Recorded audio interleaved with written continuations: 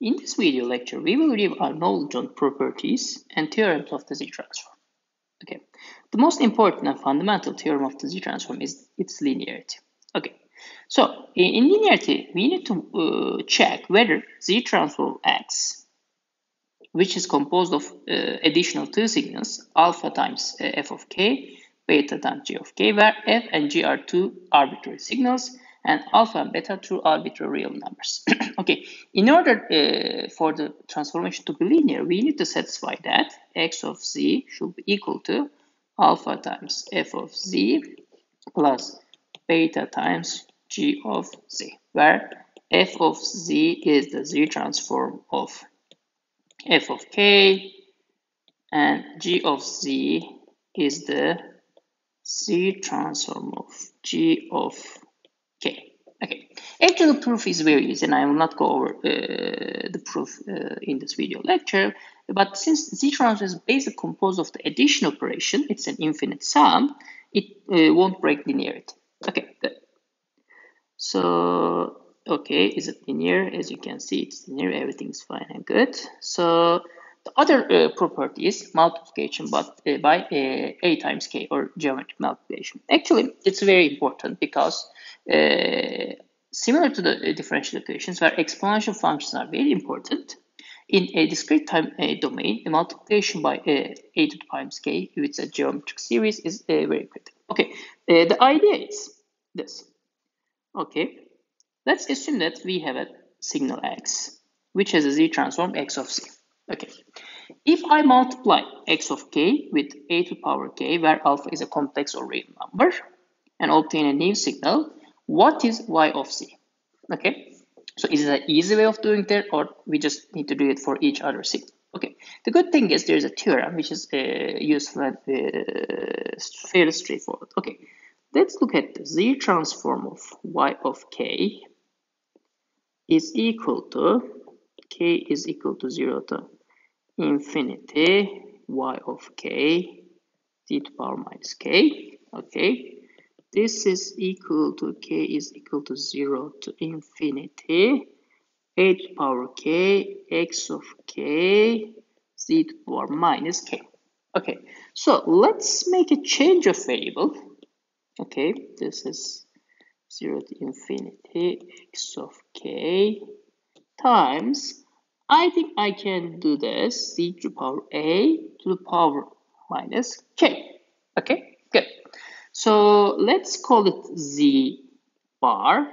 This is equal to, k is equal to 0 to infinity x of k times z bar to the power minus k.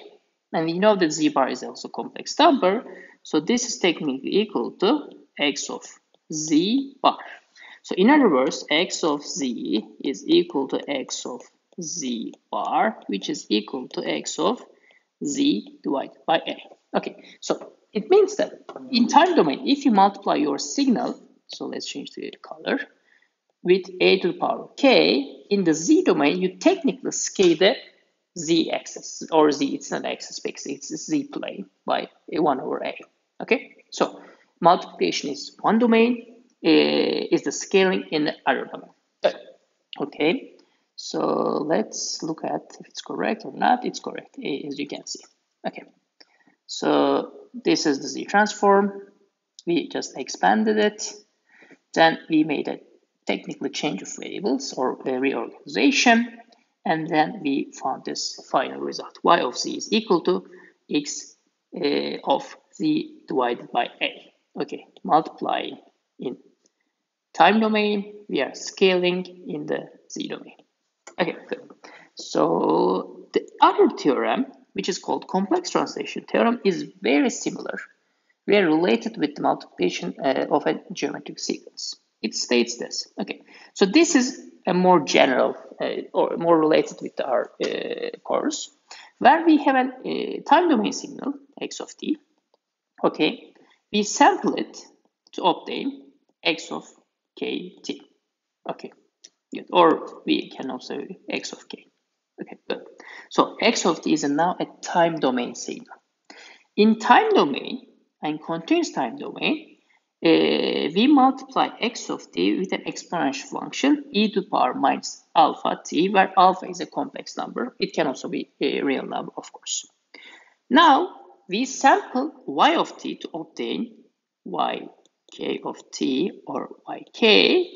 And the question is, what is the z transform of this new discrete time sequence? Okay, so in this respect, what the main differences with previous property is, we multiply in continuous time domain, we sample the signal, and we take the z transform. Okay, so we have x of t, we sample it to obtain x of k, take the z transform, and we multiply x of t with e to the power minus alpha t, x of t, we sample it, x of k, it's y of k, of course, y of c, and we are looking if there's a relation between x of c and y of c. Okay, yeah. So actually there is, so yes, okay, I not need to do that. Okay, so let's clean everything, and let's first sample y of t.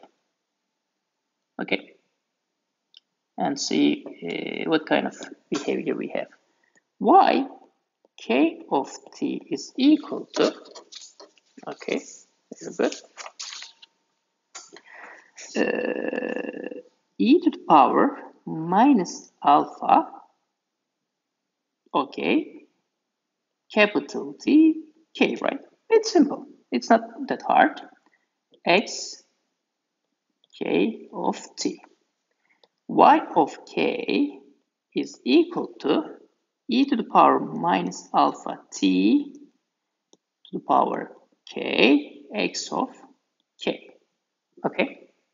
As you can see, if we called it a, y of z is simply equal to x of z divided by a. Instead of a, if we write this, x equal to e to the power alpha t times z. Okay, I think it's fine.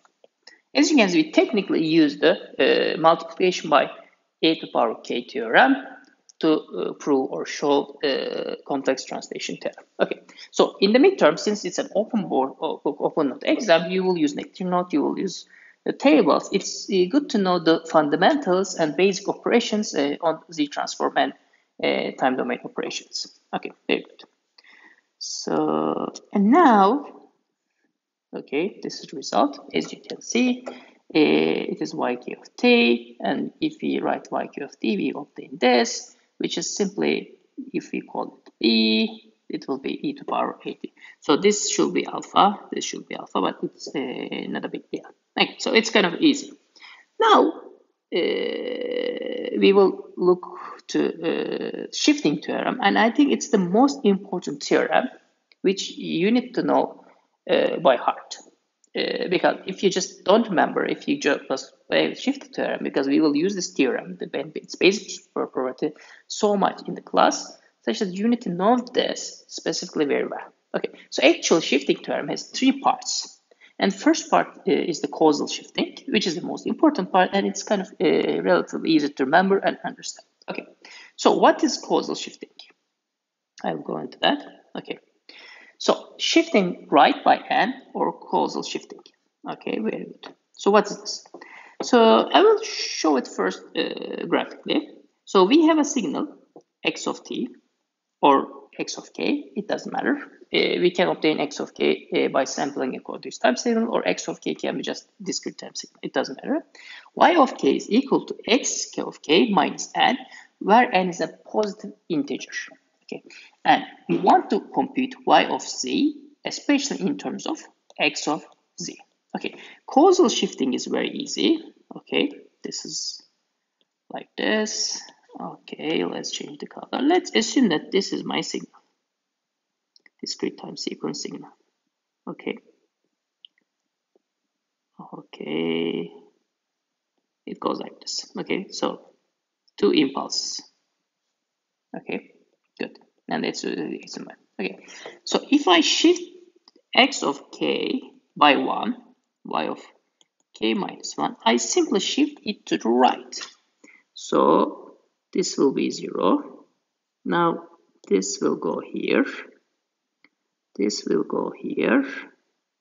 This will go here, here, and here. Okay, so we shift towards forward direction, but it's a causal shifting because output is the delayed version of the input. Okay, so the causality is important to understand the basics and the theorem, and we will technically use the idea of causality, and we assume that, or we don't need to assume it here, but x of k is equal to 0 when k is less than 0. Okay, so we already assume that because in this course we generally assume that the signals are causal.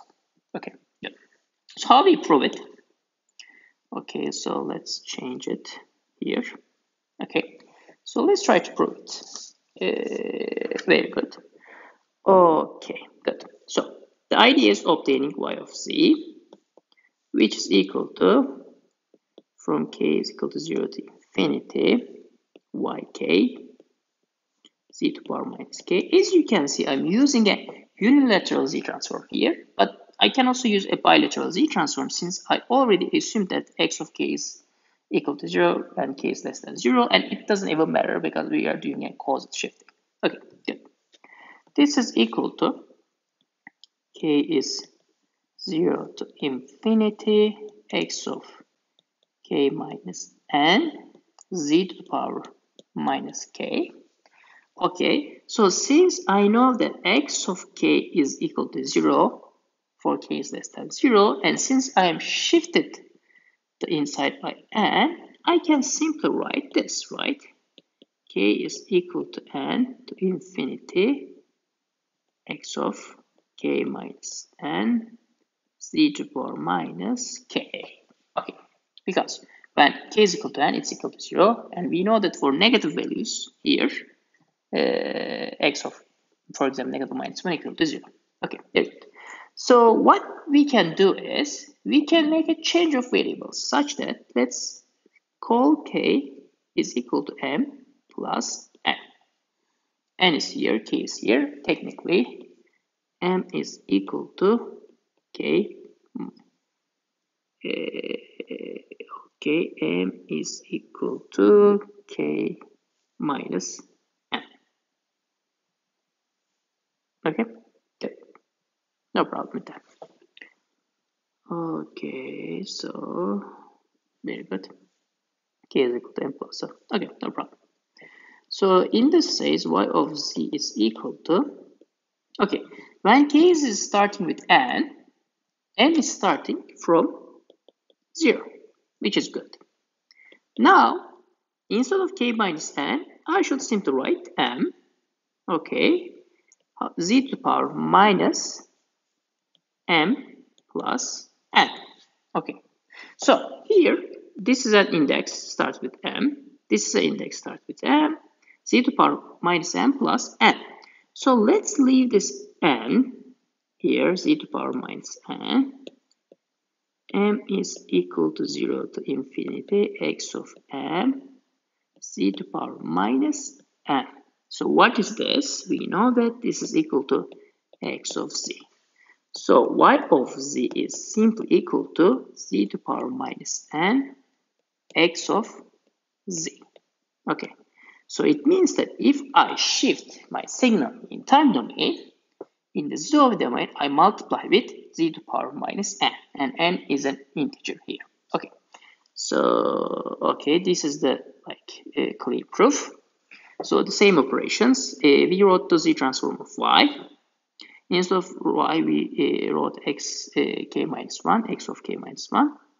We make this change of starting index because x of k is equal to 0 for k is less than 0. Change of variables where k is equal to n plus n. If we do these operations, we obtain this result. So y of z is equal to z to the power minus n x of z. Okay, so this is very important and it's very easy, right? If you shift your signal by one step, your z transform is z to the power minus 1 x of z. If it is two step, z to the power minus 2 x of z. Okay, so it's very easy to remember. and memorize and understand. Okay, so for some theorems it may be hard. I understand. You can just look at the tables or lecture notes, but please try to remember this from your heart. Okay, good. So, okay, now we will do something different. We will shift left by n, which is a non-causal shifting, and we will apply bilateral Z transform. Okay, so this is important. And as you can see, bilateral Z transform starts from k is equal to minus infinity. So it is from minus infinity to infinity. N is integer, so shifting by left is simply showed with the signal. Y of k is equal to xk plus n. Why it's non-causal? Because if yk is the output, in order to obtain the value of y at k, we look at the value of input k plus n. So we are using feature information. Okay, let's show it graphically. Okay, now, okay, this is. So let's assume that the input, the signal, the x of k is still at. Okay, so let's do like this. Okay, and let's assume that we shift by 1. Shift by 1. So shifting to right means that in order to compute minus 1, y minus 1 is equal to x minus 1 plus 1 because n is equal to 1. So it is 0. Okay, it's good. So now in order to compute 0, I need to use information of 1, 1, 0. As you can see, I'm shifting this to the left to obtain my y of k. Okay, in this kind of operation, it's always nice to draw graphically to understand the basics and the concept. Okay, so let's try to show the result using the Z transform. Okay, good. So I think we will do the same thing, and technically the proof is exactly the same. Okay, so y of z is equal to, okay, now we are using bilateral Z transform, minus infinity, infinity, y of k, z to power minus k, it is equal to k minus infinity to infinity, x k plus n, z to the power minus k. Okay, it's very good. Nothing is fancy. Now what we will do is we will directly make a change of coordinates. Okay, because and in this case k is equal to m plus n. Okay, no, this is now m minus n. Okay, k is equal to m minus n. Y of z is equal to, okay, x. Let's look at this. It's good, right? Because since k is equal to m minus n, it is m. Z to power minus k, not k, of course, it shouldn't be k. Okay, so instead of k, we will write m minus n. Okay, so n is integer, n is finite, right? It's like 1, 2, 3 or something like that. Okay, so if k starts from minus infinity, n cannot change, right? M will also start minus infinity. If k goes to infinity, n will also go to infinity. So this is the power of bilateral Z transform. Okay, so what I can do is, everything is fine.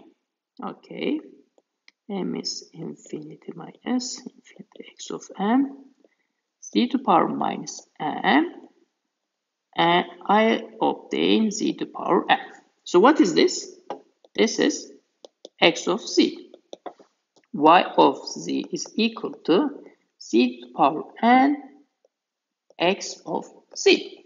Actually obtain the same result. Since now, instead of plus the minus n, we have plus n.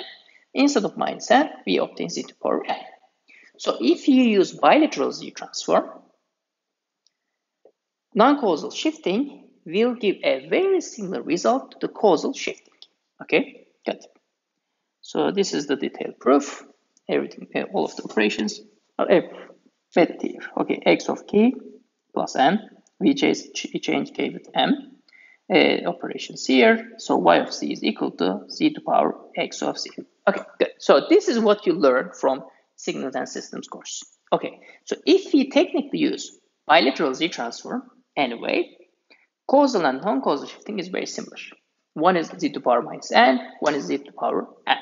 Nothing is fancy, nothing is different. But we will do something else, which will be slightly important when we are solving the differential equations, but still the most important shifting theorem concept is the causal shifting. Okay, because it's very fundamental for our course. This is more like a brain gymnastic. Okay, in this case, we do non-causal shifting, the same thing. However, we will still use unilateral Z transform. Okay, so no more bilateral Z transform. Okay, so our Z transform will be still use the data from 0 to infinity. So let's look at this. Okay,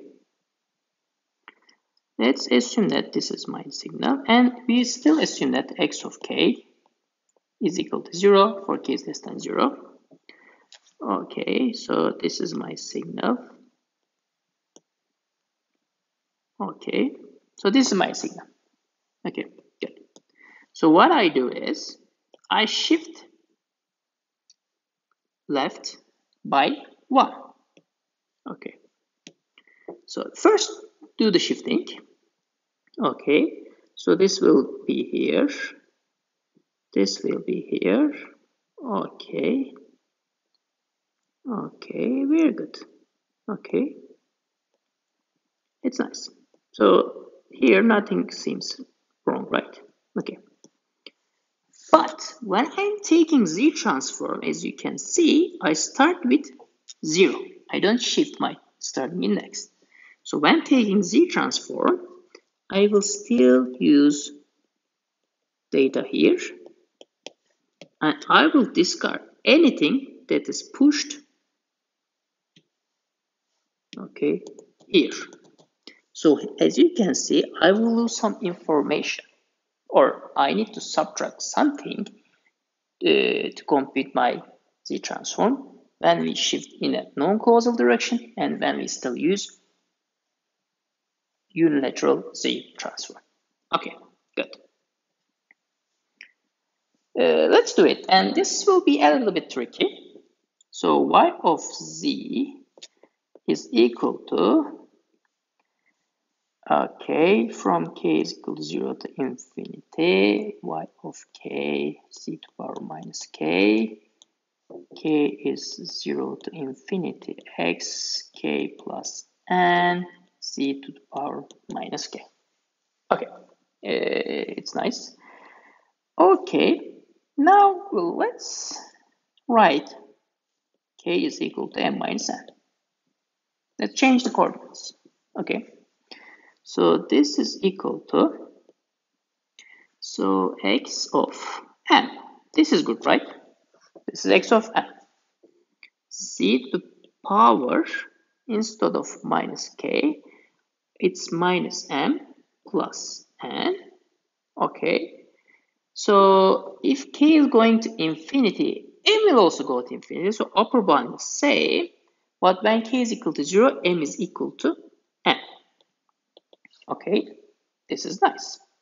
So let's leave this n, z to the power n, okay, m is equal to n infinity x n z to the power minus n. So compared to the previous result, everything is very similar. This is same, this is same, this is same, but starting index is different.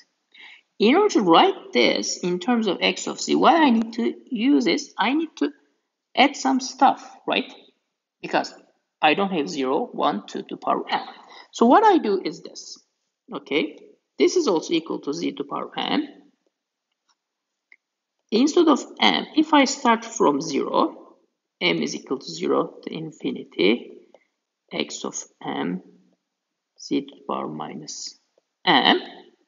In order to write this, I need to subtract this from k is equal to 0 to n minus 1, because I have m minus n data from 0 to n minus 1. x of k z to the power minus k. Okay, very good. So let's clean the upper parts. Okay, so we are going somewhere. It seems very nice. Okay, let's change the color. So y of z is simply equal to z to the power n x of z minus k is 0 to n minus 1 x of k z to the power minus k. So what is different is this. Okay, if you do non-causal shifting, but if you're forced to use unilateral Z transform, it's somewhat forcing a causality. You need to consider variables, and these are technically kind of the initial conditions of the Z transform. And I will cover this later when we talk about the solution of difference equations. Okay, so let's understand this by using some examples, right? Okay, so Z transform of xk plus 1, xk plus 1 is equal to what? Okay, z times x of z minus z times x0, right? Okay, so z transform of xk plus 2 equal to z square x of z square x of 0 minus z times x of 1. Okay, good. And if we do the similar thing, k plus 3, we will obtain very similar result. As you can see, we directly use these conditions when we're solving the difference equations in the time domain. Okay, because sometimes we need to take the Z transform with respect to Z to the power k plus 2, even if it's a non-causal shifting, but it's not technically shifting. We are trying to relate x of c and Z transform of y k plus 2. Okay, so this is basically slightly different than the other result. Okay, so this is the proof, which is similar, as you can see. You can also see that it's lecture notes. So we wrote xk plus 1 and we make a change of coordinates. We technically adjusted the starting index, z to the power n here. We obtained this final result. Okay, good. So let's solve some examples. Okay, now this is just a similar result. Okay, so we have a unit step function, and let's call it u of k, or it can be h of k. And we know that unit step function, so let's change the color, is look like this, right? Okay, this is equal to 0, so we know that. And output is y of k is equal to u to the power k minus 1. Okay, output is simply a delayed version of this.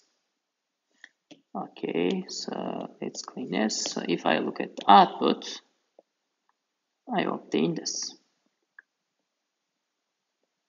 Okay, the question is, compute the Z transform of the output both directly and using the shifting property.